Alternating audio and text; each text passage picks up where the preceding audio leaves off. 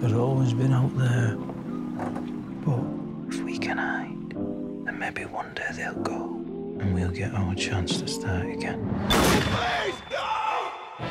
Just be nice to him. He'll settle in. What, is he staying? You two are going to be as thick as thieves. His mum died and then his dad sort of kept him inside.